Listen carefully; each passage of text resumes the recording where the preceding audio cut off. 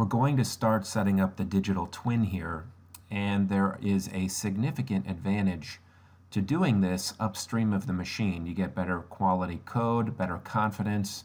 Maybe the programmer is different than the operator. Maybe he's in a different building. This gives you the capability to do a lot more and a lot less at the machine because you don't have to mess with rapid moves. If you've got a large production run, you want to trim out every second of that program. Having all this information upstream so the programmer can visualize what's happening is key. So let's get started with setting up the machine. Okay, so we're going to go ahead and come to the machine setup icon here under the Home. We're going to click on that, and we're going to go ahead and select a machine. So I'm going to come here and pick a Nakamura, and the machine will appear, and you see everything that is built into the machine setup. Looking at the Masks tab here, you can scroll very quickly this bar on the left upward and turn off the machine, different portions of these top icons for the part, the stock, tools, etc. We don't have any of that yet, but very quickly we can turn things on or off. Additionally, there's an icon right here that I can toggle things on or off. So if I want to turn off the turret but leave the machine, I don't need to use this. I can just come here and click on that, or I can come and make the machine somewhat transparent so I can see through the sheet metal. So you have a lot of control over how the visibility of the machine is going to be. So let's go ahead and take a look at now setting up the machine. So we're going to come here, and we just have the machine listed, so we're going to come and say, let's add a fixture. Of course, this is a lathe, so we want to bring in some sort of a chucking product. So we're going to come here, and I'm just going to pick one of these that I have. We see here this is a collet style chuck. I'm going to say OK. And if I say OK again, we see that now added to the machine setup. So again, if I scroll this up, that's going to be controlled with that. So let's go ahead and set up the actual part. So we need to add the workpiece to the machine. So we want to highlight this component and click on workpiece. And when we do that, the workpiece is going to appear, and this collet chuck was saved out where the workpiece attachment point was at the face of the chuck, it looks like. So we have that 100 thousandths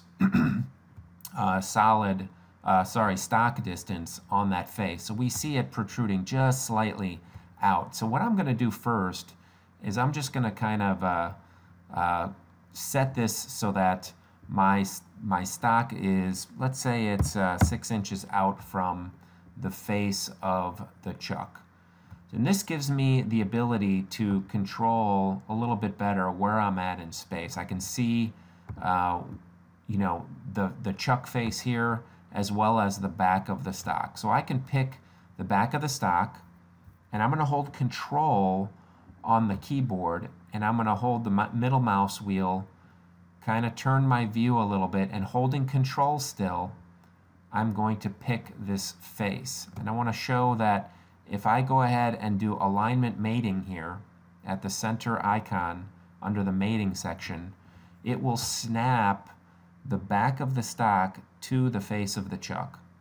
So you have some mating commands that work with the simulation solids. This is a very nice feature inside of ESPRIT. So now if I want to come in here and look at this and say, I want to shift this about an inch backward, I can do that, or maybe a half inch or so that I can turn this diameter with a little bit of clearance to come up to the face of this chuck. So I'm going to say, well, let's try 3.5. So I'm basically shifting it back in there, and that looks pretty good. So this looks good.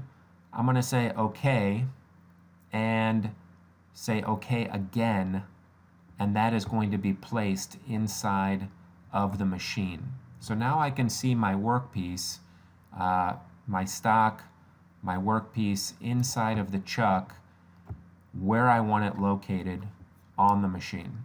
So basically, if we did make a mistake earlier where the workpiece itself was not aligned along Z. We can rotate things here. We don't want to do that, but I'm gonna go ahead and do this just to show for illustrative purposes here.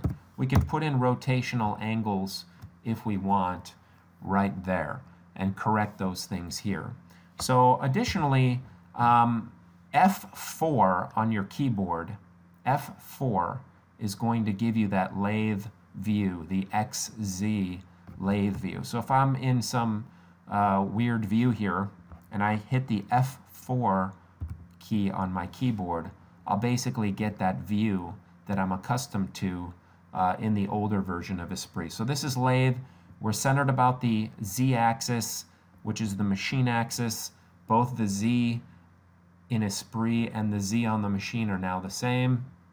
And the ZX or XZ axis is controlled, or the view for that is controlled with the F4 keyboard command. So I'm just going to say OK. And we now have the machine. And again, you can toggle between the simulation view and the part view this way. One other thing is if you have a secondary monitor, you can come here to basically disconnect my machine view from my part view. And you can't see this in the video, but if I drag this off the screen, I now have that on a separate screen, and I can bring it back to this one and just double click it to make it full view, or embed it so that I can control it by clicking on this little icon again on the top left of the graphics area. So depending on how you have your workstation set up, if you have a secondary monitor, you might want to go ahead and detach this from the embedded view and drag this to a secondary monitor and have that so that both the part and the simulation view are displayed simultaneously.